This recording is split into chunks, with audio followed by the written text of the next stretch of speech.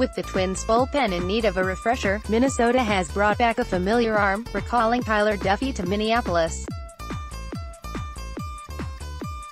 Duffey made his Twins debut in 2015, but has spent most of his time since shuffling back and forth between the MLB and AAA rosters.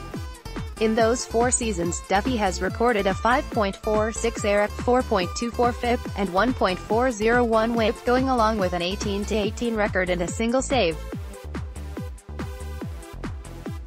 He came up through Minnesota's farm system as a starter, but transitioned full-time to the bullpen come 2017, the only season he spent entirely with the big league club. This spring, Duffey allowed 6 runs on 5 hits, of which 3 cleared the fence, in 7.2 innings, good for a 7.04 ERA. To clear space on the 25-man roster, the Twins optioned Andrew Vazquez back to Rochester.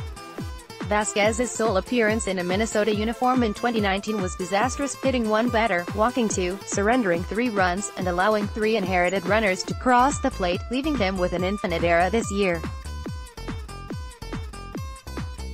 The Twins press release also confirms that Duffey will be available tonight against Toronto.